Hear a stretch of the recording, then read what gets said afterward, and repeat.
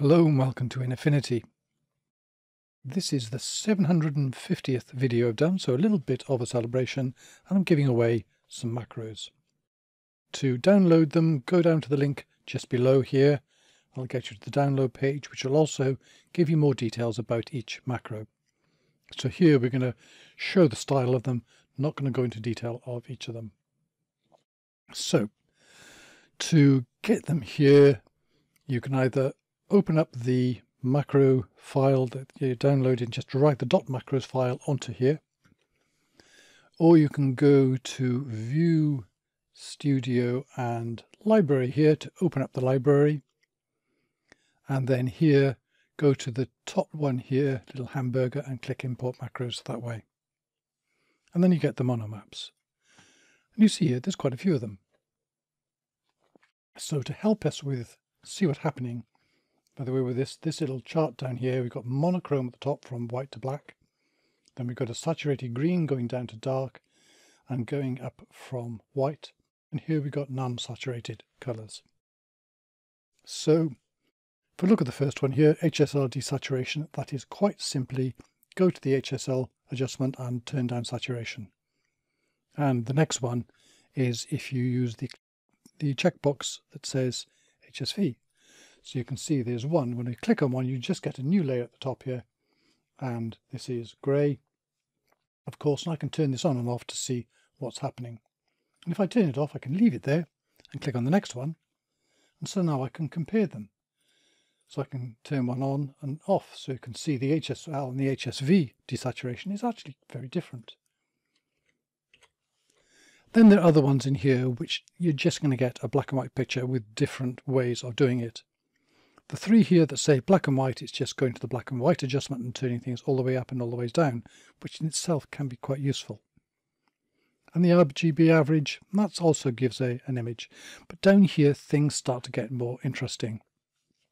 So I'm going to look at these two here.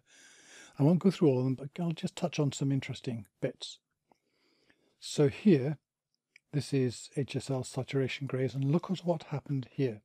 So I turn this one off here. So remember I got here the monochrome here, the green going to black from white and desaturated. I turn this on now, and where there was any colour at all, it's gone white. And where there is a bit of a mix with nothing which is completely saturated, then you get some grayscale here. Monochrome goes completely black. So in other words, what's happening here is a colour selector, and it very much masks in the colour quite solidly. So turn that off for a moment and do the next one. And what happens here is they're very, very similar. And let's look at the difference between here's the all mono one and here's the greys one. You can see this is pretty similar here. The key thing that's happening in here is we're getting a gradation here, a kind of gradient with the all mono one, whereas you've got a solid clear mask here with the greys one. So again, different ways of selecting colour and monochrome. So this is the sort of thing that these are useful for. The 3M ones down here are variations on calculations that can be done using the maximum value of red, green and blue, the minimum value, and the middle value, the colour, the red, green or blue, which is not the top and which is not the bottom. And you can get things like here, if you take the maximum and take away the minimum, you get a kind of saturation.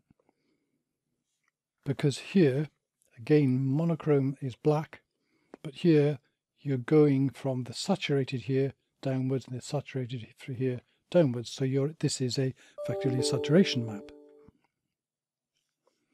So then down to these here, these are slightly different again, because these are for flagging where you've got colours which are burnt out. In other words, they're at the top. Either red, green and blue are all at the top, which is this white here.